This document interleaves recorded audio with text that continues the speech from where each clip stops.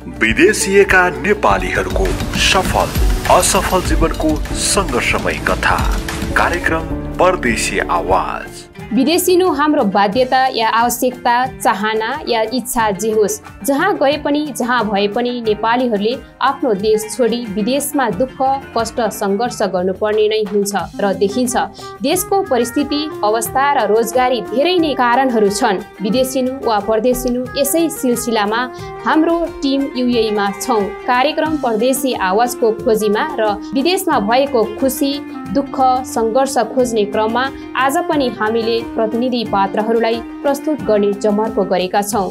यी हुन् प्रिया कडेल। नमस्कार, म प्रिया कडेल। उहाँ पहिलो पटक युएईमा भिजिट भिसामा आउनु भई हाल DNMSR कन्सल्टेन्सीमा मार्केटिङ म्यानेजरको रूपमा काम गर्दै आउनु भएको छ। भिजिट भिसामा भएको कारणले 6 महिनासम्म विदेशको भूमिमा बेरोजगारी भई विभिन्न कम्पनीहरूमा काम खोज्दै भौतारिनु परेको तितो यथार्थको अनुभव सुनाउनुहुन्छ। म नेपालबाट भिजिटमा आएर 6 महिना म खाली नै बसेँ होइन। परदेशको ठाउँ यस्तै हो भनेको टाइममा अब भिजिटमा आइयो, काम खोजियो। काम पाउन धेरै गाह्रो छ। भिजिटमा आइसकेपछि धेरै दुःख सङ्घर्ष गर्दा गर्दै अनि एउटा आइटी कम्पनी करामामा जब गर्दा गर्दै त्यहाँनिर पनि गाह्रो पर्यो। कम्पनी आइटी भए पनि स्यालेरी टाइममा मिलेन है। काम त गरिराखेकै थिएँ। त्यसै मलाई यहाँ DNMSRमा एकदम राम्रो अफर आयो। एकदमै खुसी छु यहाँको कामहरू देख्दा। भन्दाखेरि मान्छेलाई कन्सल्टेन्सी भनेर धेरै नराम्रो सुनिन्छ, बुझिन्छ है, मान्छेहरूले बुझ्नुहुन्छ। तर हाम्रो कन्सल्टेन्सीबाट मैले जति 4 महिनाभित्र काम गरेँ मलाई एकदमै राम्रो लाग्यो। हाम्रोबाट त्यस्तो फेक कामहरू मैले गरेको पनि छैन। म एउटा लेडिज मान्छे हो।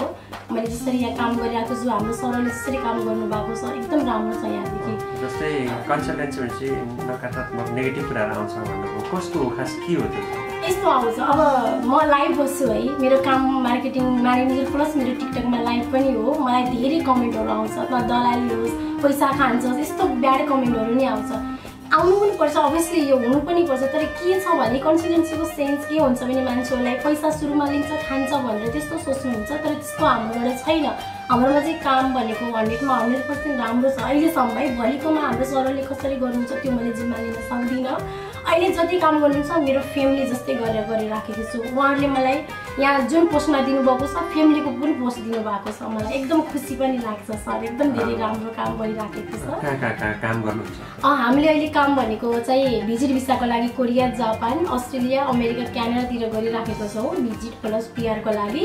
अनि अहिले हामीले ओडको लागि र भिजिटको लागि युरोप कन्ट्री पनि गरिराखेको छौँ। मेन भनेको अहिले चाहिँ हाम्रो माल्टाको लागि भइराखेको छ। यहाँदेखि धेरैजना जानुभएको छ। डाइरेक्ट कम्पनी छ हाम्रो सप्लायर्स एजेन्सी चाहिँ। हामीले उहाँहरूले कहीँ आएर हामीले सप्लायर्समा पठाइदिनुहोस् भन्नुभयो भने चाहिँ हामीले पठाउँछौँ, नत्र कम्पनीमै पठाउने गरिरहेको छौँ। स्थायी घर पाल्पा भए पनि सबै परिवार काठमाडौँमा नै बस्ने र आफू पनि काठमाडौँमा नै काम गर्दै अध्ययन पुरा गरेको कडेल कलाकारितामा पनि अनुभव रहेको हामीले जानकारी पायौँ। मेरो घर चाहिँ पाल्पा है, पाल्पा तानसिन हो। अहिले फ्यामिलीहरू भन्दा त काठमाडौँतिरै बस्नुहुन्छ।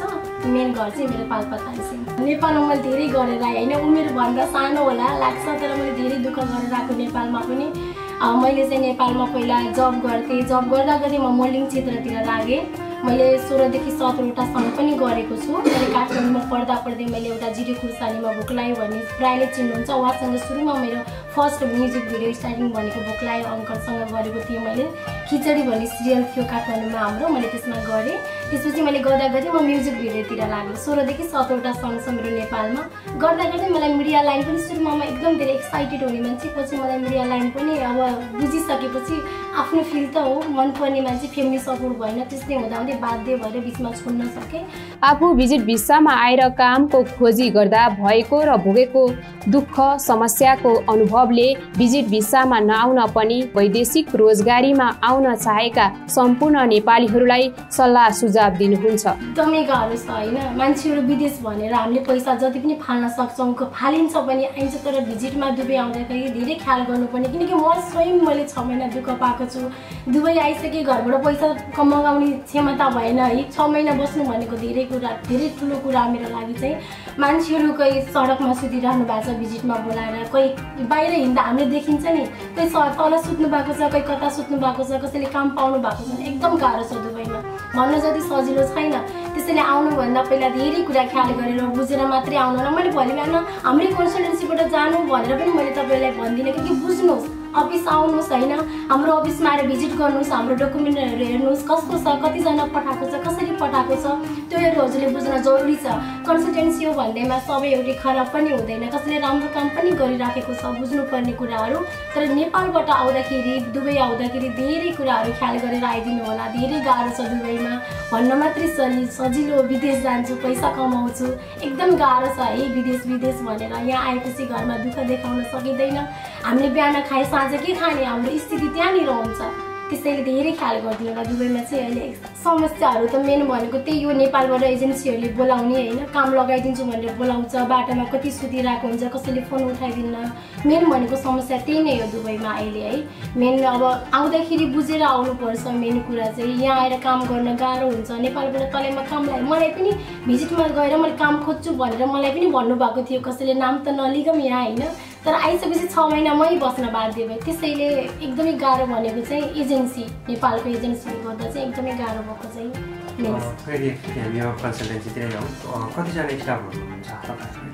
हामी अहिले 6 जना छौँ।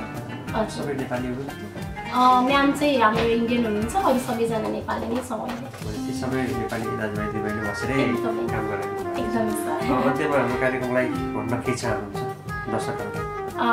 मेरो कार्यक्रम हेरिदिनु होला सबैजनाले। हजुरहरू यहाँ आइदिनु भयो, हजुरहरूको लागि एकदम धेरै धन्यवाद होइन।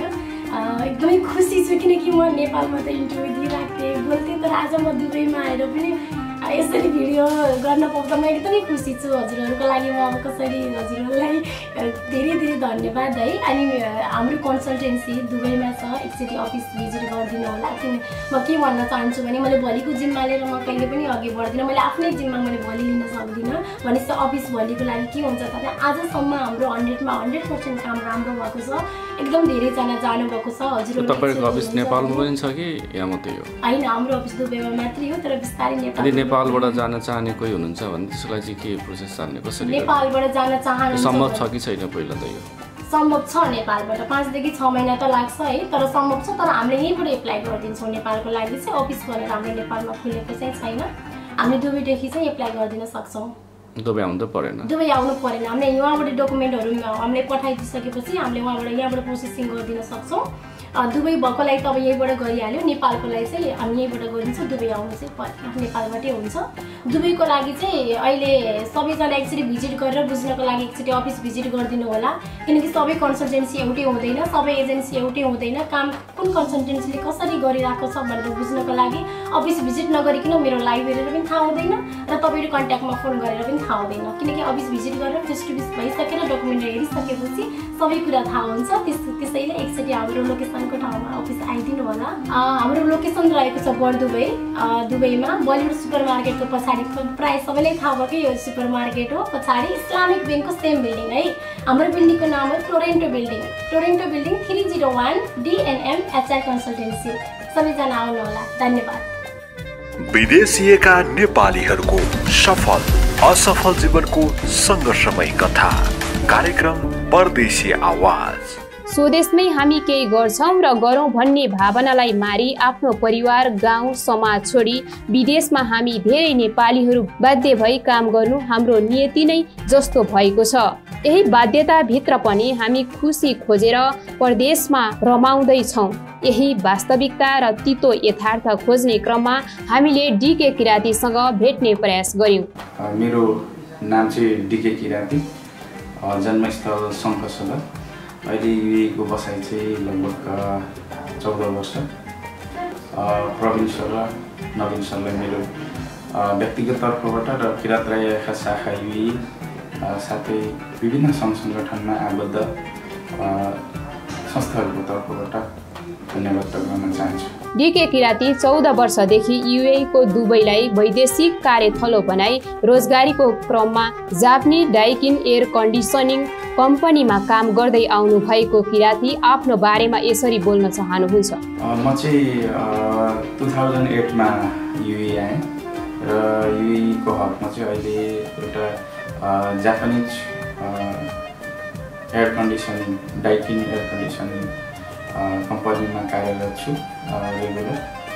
सो मेरो काम चाहिँ अब मेकानिकल अपरेसन्समा भनौँ र अब अहिले त्यही कम्पनीमा काम गर्दैछु र बचेको समयमा चाहिँ यसरी नै तपाईँहरूसँग सामाजिक सोसियल सङ्घ सङ्गठनसँग यसरी नै अगाडि बढिरहेको छ बिदाको दिनहरूमा भनौँ न। अहिलेको अवस्थामा चाहिँ प्रवक्ता छु। योभन्दा अगाडिको सालहरूमा सचिव महासचिव हुँदै अहिले प्रवक्ता सबै नेपाल जनजाति महासङ्घ आदिवासी महासङ्घ युएको चाहिँ म सदस्यता छु र सांस्कृतिक विभाग हाम्रो जुन कलाकार सांस्कृतिक विभागको चाहिँ उपाध्यक्ष छु र अन्य सङ्घ सङ्गठनहरूसँग अब सहकार्यता रेगुलर नै अगाडि बढिरहेको अवस्था छ। हाम्रो संस्था किरात राई आवाज युई मात्रै नभएर अब नेपाली समाजसँग आबद्ध जम्मी 56 संस्थाहरू पनि छन् र अन्य अलग्गै नेफिन युईमा चाहिँ हाम्रो जातीय सङ्गठनहरू गरेर 11वटा संस्था जम्मी युईको हकमा चाहिँ अब उता 56 यता अब 10 गरेर तपाईँको 80 को हाराहारीमा होइन चाहिँ संस्थाहरू छन् र हामी जुन संस्थामा आबद्ध हुने क्रियाशील होइन सदस्यहरू मात्रै नभएर जुन सङ्गठनमा सबै सहकार्य गर्नेबाट चाहिँ हामीले जस्तै युएको हकमा चाहिँ कतिपय आपद विपदमा पर्नुभएका नेपाली गैर नेपालीहरूलाई चाहिँ हामी सक्ने खालको एउटा सहयोग आपद विपदमा परेको अब नेपाली समाजसँगको समन्वय होइन नेफिन युईकोसँग र नेपाल एमबिसीसँगको यो एउटा सहकार्यमा विभिन्न ठाउँमा हामीले चाहिँ उद्धार गरेकोहरू छ। जस्तै उदाहरणको लागि केही वर्ष अगाडि भएको यो पेन्डेमिकमा होइन कति नेपाली दाजुभाइ अथवा गैर नेपालीहरू खाना बस्नको लागि चाहिँ एकदम यहाँ कठिनै अवस्था भोग्नु परेको थियो।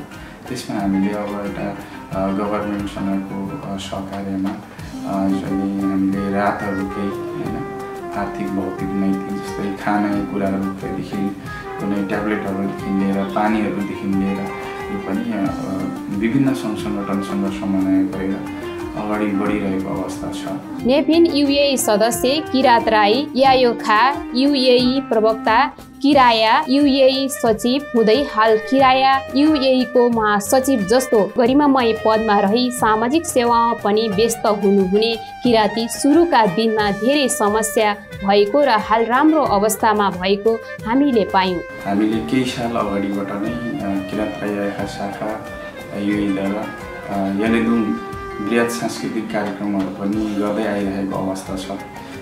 जुन कार्यक्रम चाहिँ हामीले यस्तो खालको प्रायोरिटी दिएको छौँ कि जस्तै आफ्नो संस्कार संस्कृति होइन त्यो झल्किने हिसाबको र अब जुन अगाडि अग्रज कलाकारहरू सर्वैसर्व हाम्रो सिरोपर्ने हुनुहुन्छ र हामीले चाहिँ विशेष गरी किरात राई आखाले चाहिँ किराती कलाकारहरूलाई नै हामीले खोजिरहेको छौँ र अहिलेको यो जमानामा कम्पिटिसनको अवस्था छ तर सबै कलाकारहरूलाई समान रूपमा चाहिँ हामीले कस्तो खालको एउटा हाम्रो भिजन चाहिँ छ भने जस्तै कला संस्कार सम्बन्धी होइन झल्किने खालको एउटा जस्तै भनौँ न गीतहरू भए होइन संस्कार सम्बन्धीको गीतहरू भए र यस्तो कार्यक्रमहरू चाहिँ हामीले गर्दै आइरहेको छौँ र यहाँ खालि प्रशिक्षण कार्यक्रमहरू पनि हामीले मिटिङमा दिने गरेको छौँ र केही साल अगाडि हामीले 2 साल 3 साल अगाडि पनि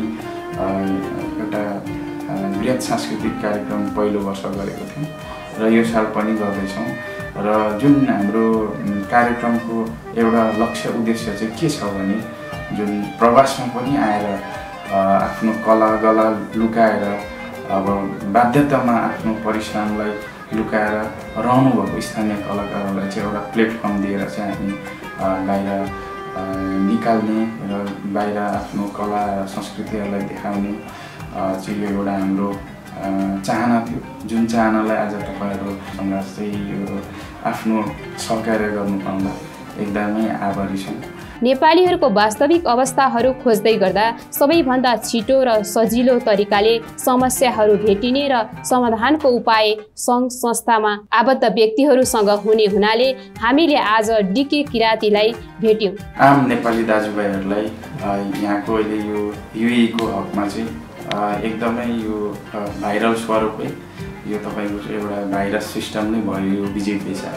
यसमा चाहिँ तपाईँहरू आउँदै हुनुहुन्छ भने नेपाली अथवा गैर किराती नेपालबाट भिजिटमा जबको सिलसिलामा चाहिँ भिजिटमा चाहिँ नआउनु होला। किन नआउनु होला भन्दाखेरि अहिले नेपाल सरकारले पनि त लाइसेन्स प्राप्त एउटा म्यान पावरहरू खडा गरेको छ।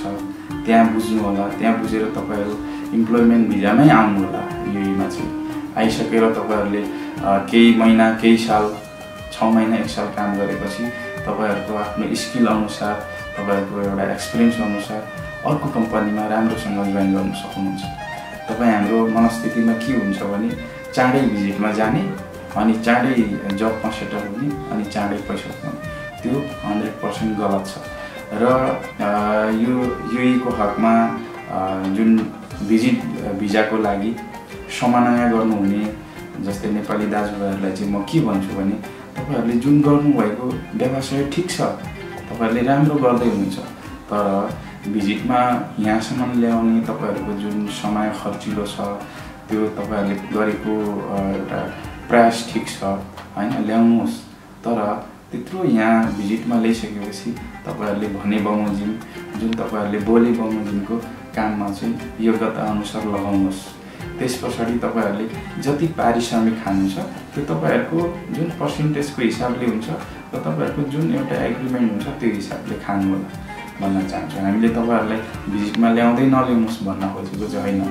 र यो अब यो यस्तो खालको क्रियाकलाप किन भयो भन्दाखेरि चाहिँ अब यहाँ कतिपय दाजुभाइ दिदीबहिनीहरू आउनुहुन्छ यो ठाउँमा प्रदेशको ठाउँमा आइसकेपछि उहाँहरूलाई खानु बस्नु होइन, अब ट्राभलिङको लागि खर्च खाने बस्ने सुविधा नै छैन होला, भइजाला 1 दिन 2 दिनको लागि, त्यस पछाडि छैन। यो चाहिँ एकदम विथिति भएको छ। र म के भन्छु भने आम नेपाली दाजुभाइ दिदीबहिनीहरूलाई होइन सजग रहनुहोस्। पहिला आफू सजग रहने हो। तपाईँहरूलाई थाहा भएन भने हामीलाई सोध्नु होला, हामी वर्षौँदेखि यहाँ युएमा छौँ, सोध्नु होला के कस्तो छ, हामी यो तरिकाले आउँदैछौँ यो कम्पनीमा भन्नु होला। हामी यहाँको परिस्थितिको बारेमा, यहाँको एउटा गभर्मेन्टको नियम कानुनको बारेमा यो सहर्ष हामी जानकारी दिएको छौँ। विदेशिएका नेपालीहरूको सफल असफल जीवनको सङ्घर्षमय कथा कार्यक्रम परदेशी आवाज। विदेशिएका नेपालीहरूको सफल असफल जीवनको सङ्घर्षमय कथा कार्यक्रम परदेशी आवाज। झापा खुदुना बारी निवासी हाल युएईको बर दुबईमा एक यस्ता प्रतिनिधिसँग भेट्ने मौका मिल्यो। यी हुन् योगेश मगर। मेरो योगेश समाल मगर हो। कति भयो यहाँ आउनुभयो? दुबईमा रहेको नेपालीहरूको सत्य तथ्य खोज्ने क्रममा योगेश जस्ता पात्रहरू प्रशस्तै मात्रामा पाउन सकिन्छ। बर दुबईलाई नेपाली चोक पनि भन्ने गरिएको जानकारी मिल्यो। साथै नेपाली पार्क दुबईको नेपाली चोकमा आफ्नो पेसा आफ्नो ज्ञानलाई देशभन्दा पर रहेर पनि प्रयोग गरिरहेको उदाहरणको काम गर्ने एक प्रतिनिधिको विचार राख्ने मौका मिल्यो।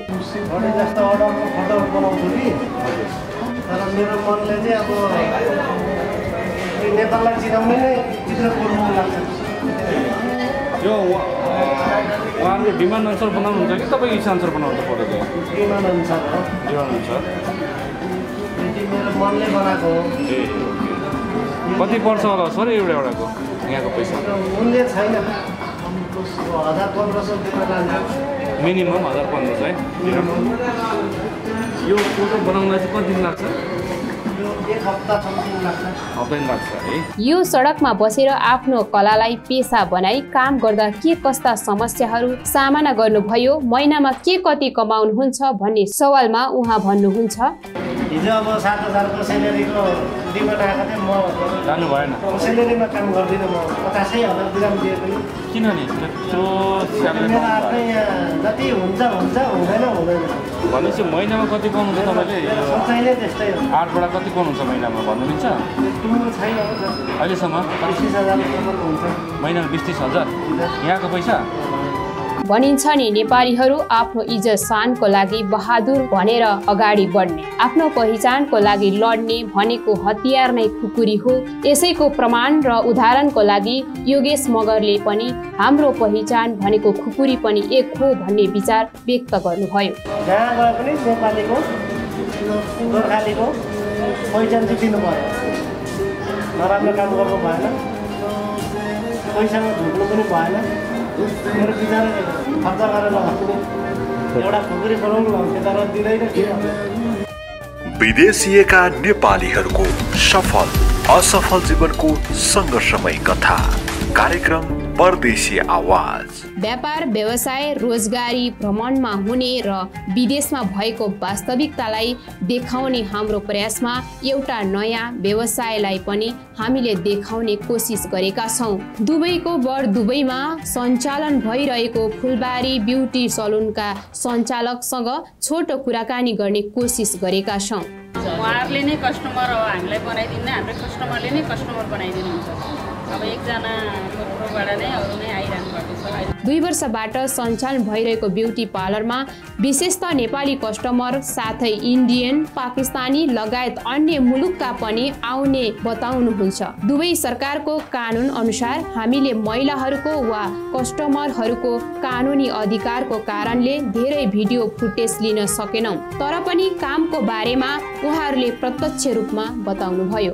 अन्तमा नेपालमा काम सिकेर या काम सम्बन्धी जानकारी लिएमा कुनै पनि ठाउँमा काम वा व्यवसाय गर्न सकिने सुझाव पनि दिनुभयो। हामी बिजनेस नै गरिरहेका छौँ नि त, हामीले अब बिजनेस गर्दै जाने सिलसिलामा अब यो पार्लर पनि अब हामीले राम्रै चलाउन सकिन्छ होला। पहिला नेपालबाट पनि ब्युटिसियन हुन्छ कि मैले चाहिँ सिकेको थिएँ यहाँ पहिला मैले 17-18 वर्ष पहिले चाहिँ मैले आइटिसियनको ठाउँमा सिकेको थिएँ। विदेशिएका नेपालीहरूको सफल असफल जीवनको सङ्घर्षमय कथा कार्यक्रम परदेशी आवाज।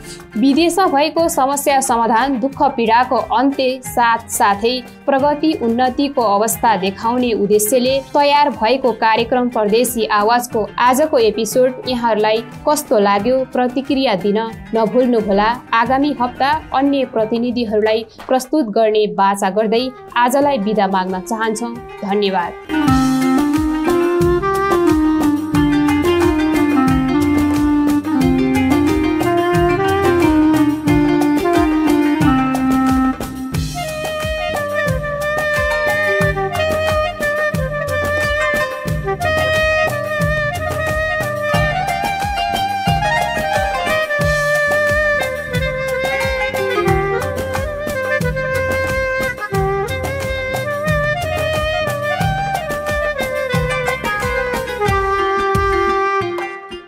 विदेशिएका नेपालीहरूको सफल असफल जीवनको सङ्घर्षमय कथा कार्यक्रम परदेशी आवाज।